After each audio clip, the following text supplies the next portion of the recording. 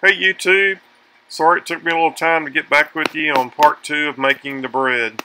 I actually made this loaf and took it down to my brother-in-law and my sister, and it really tasted great. This is a loaf that I made out of the same dough the prior week. This loaf, I used 3/4 of the dough, could have used a little less. This pan was a 10-inch by I think 3.5 inches deep. We're going to start by adding a little flour to the bench. We're going to use half of the dough. Today we're making an 8 by 4-inch loaf. What I did was I took the dough out, placed it in this metal bowl that had been sprayed with a little bit of cooking spray, formed it into a ball, put it in the bowl, and covered it with a towel so it could come to room temp. After it sat there for about an hour, then I started kneading with it. Kneading process is really easy. Just put your little flour down. First take your hand and try to press all the air out of it. Then you'll start doing what I call a tuck and a fold. You're going to turn your bread, fold it over, push it down. You're going to fold, turn, fold, tuck. Turn, fold, tuck. It's that easy. You can use both hands or you can use one hand. This really does make a nice soft loaf of bread. It's pretty similar to what you would get in the store. Of course, homemade bread always tastes better. If you see that your dough is starting to stick a little bit, just add a little bit more flour.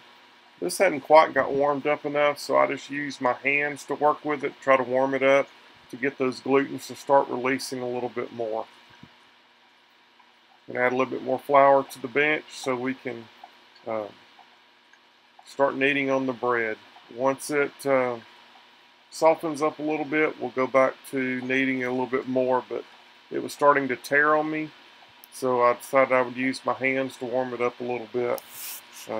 Working with dough, it's a little bit of an art, but as long as the end product is what you want, just because it starts tearing like this doesn't mean that it's a failure. That just means that your glutens aren't ready to stretch yet. So you just got to work with it. That's why you got to knead it a little bit. Let it rest. Knead it a little bit. Let it rest. You're actually going to knead it. Let it rest. Knead it. Let it rest. You're going to knead it one more time. Let it rest. Form it into your loaf. Put it in the oven. And you're going to do this about an hour to 90 minutes apart. You'll be able to tell that it's ready to be kneaded again when the dough almost doubles in size. By allowing it to rise and then you knead it again, this is what makes your bread softer and lighter. Just gives you a little bit better texture. There are some recipes out there. In fact, I have one that's a no-knead recipe, but it works better for more things like rolls, pizza dough, just miscellaneous bread doughs that you would need in the kitchen. But if you want a really light dough to make a loaf of bread, you're going to have to knead it a little bit to get it the way you would want it to taste. It's not a whole lot of work. I worked with this probably around 4 or 5 minutes, and that was it. The second time, you're going to only maybe do 3 minutes or so. Because like I said, we are doing this 3 times, so it doesn't take a whole lot of time. This silicone mat I'm using is really nice, because if I've got a little bit of flour left on it, I just fold it over, and then come back in an hour and unfold it and use it again. But each time you let it rise, you're going to form it into a ball, put it back in the bowl, cover it with your cloth. Set your timer for 90 minutes and come back. After we've got the kneading process over with, our next process is going to be to prepare it to put it in the loaf pan. Okay, we've got it back in our ball. We're going to spray a little bit of Pam or cooking spray on it. This is actually an olive oil cooking spray. We're going to cover it with a towel.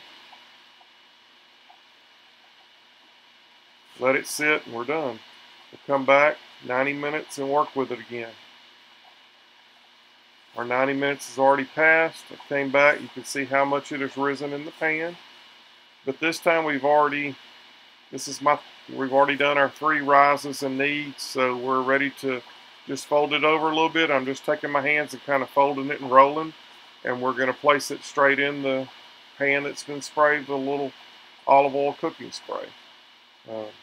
You do want to make sure you get it pressed down in the pan enough to where it's going to be a level across the top. If not, it'll rise high in the center and be low on the sides. So I spray it with a little bit of spray so it doesn't stick to my hands. Then I'm going to work with it and try to get it as level as possible in the pan. This only will need to rise about 45 minutes to 50 minutes, and then you're able to stick it in the oven. You're going to bake it on a 325-degree oven, and it's going to take it probably about 35 to 40 minutes.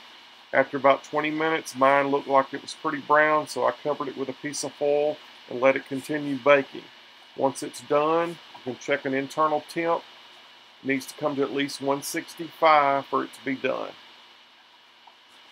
Okay, our bread is just about done. We'll just take it out of the oven. Once we check and see that it is the internal temp of 165, we're going to cover it with foil, put our cloth we've been using back over the top of it, and let it cool like that. Okay, allowing it to cool like that, it keeps your crust nice and soft. Hope you enjoy the recipe. If you have any questions, leave them in the comments. If you haven't joined our channel, do so. Click on that little notification bell so you get notifications of any new videos coming out. This is the Pressure Prepper, and I'm out.